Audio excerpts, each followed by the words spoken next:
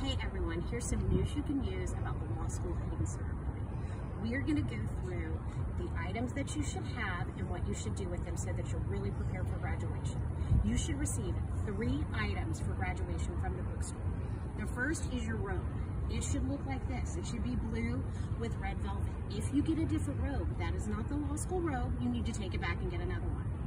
You should also receive a hood. This hood should have the sort of blue and red shiny part in the middle and purple velvet. If you get a different hood, that is not the law school hood. You need to take it back. When you see us on Friday and you come to the Dedman Center, you should be wearing your robe, but not your hood. Now, you will also receive a tam, which is a fancy word for hat.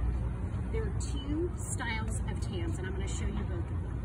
The first is kind of plain in the front, and it has an affixed tassel at the top. So it is already hooked there, going to the left. Regardless of what style hat you get, the tassel is on the left and it will never be moved. We don't do that in law school. If you have this style of hat, you'll know the front and back because the back has this little elasticy part. So I'm going to ask Christine to put it on and show you what it should look like. Note it's on the top of her head, not on the back. That is how the law school tam is worn. Now I'm going to pull it off, sorry, and show you the other style of hat. If you receive this other style of hat that kind of has this black rim, the tassel won't be affixed, and so you'll want to make sure it is on the left-hand side, like so. And then you're thinking, well, how do I know how to put on this hat? What's the front and back?